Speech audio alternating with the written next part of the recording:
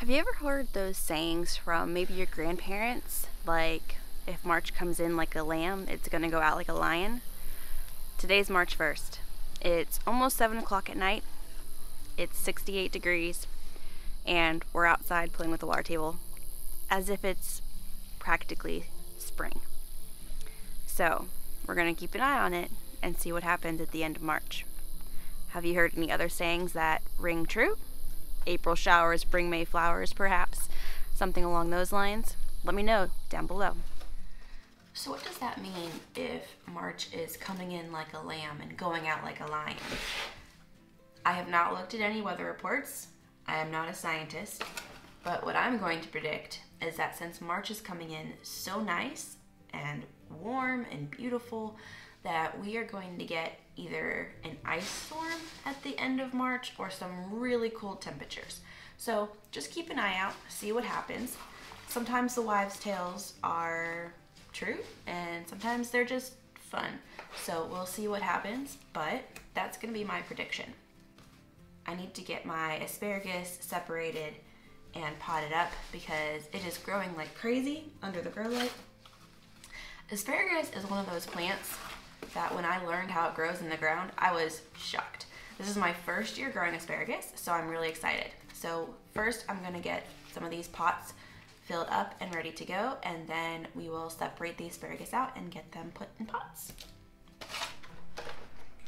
That saying can also go the opposite way. If March comes in like a lion and March is terrible to begin with, then we can expect March to go out like a lamb and be calm and warm and beautiful. So I'm gonna show you my asparagus here, and then we're gonna separate them and get them put in pots. I got about 50 pots put up. I put a lot of seeds in this little pot. So we're gonna separate this out and give them some room to grow. Asparagus is one of those plants that when I saw how it grows out of the ground, like the spears grow out of the ground and that's what you cut off and eat, I was kind of shocked. This is Mary Washington asparagus, and there are a little over 50 asparagus plants in here. So what we're gonna do is I have all of my pots ready to go because you don't want your roots to be exposed to the air for too long and sit out and get dried out. We want to be able to pot them up quickly. I ran out of containers, so I'm kind of using what I got. So we're going to cup the plants very gently and kind of do a squeezing, patting kind of motion to get the whole thing to come out.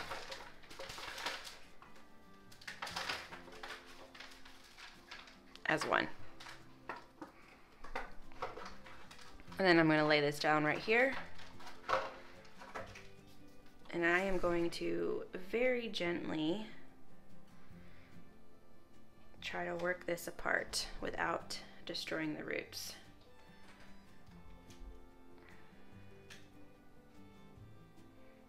Kind of wiggle it a little bit and help it along.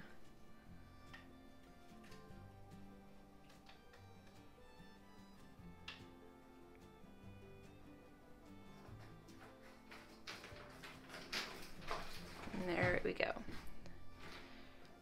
Got our nice long root, and then just gonna stick one of these in each of these pots and pat it in.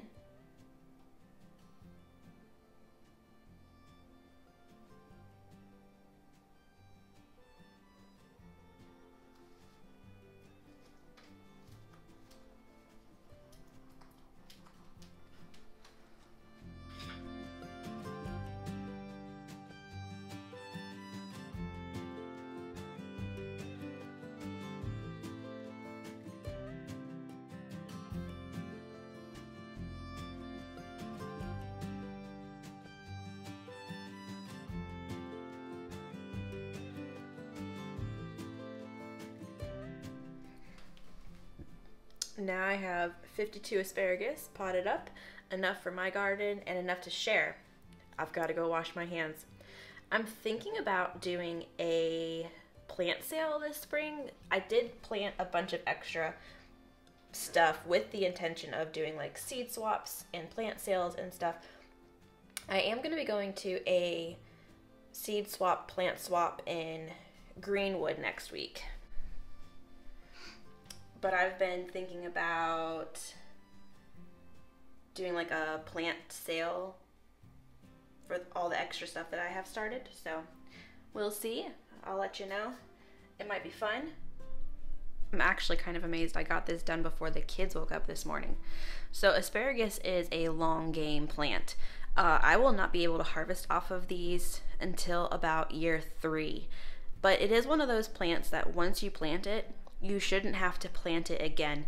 It's going to come back every year and give you a harvest when it starts getting to the point that you can harvest it and spreading on its own, that you shouldn't have to replant it. So in that way, it's a really economical plant once it gets to the point of being able to be harvested from.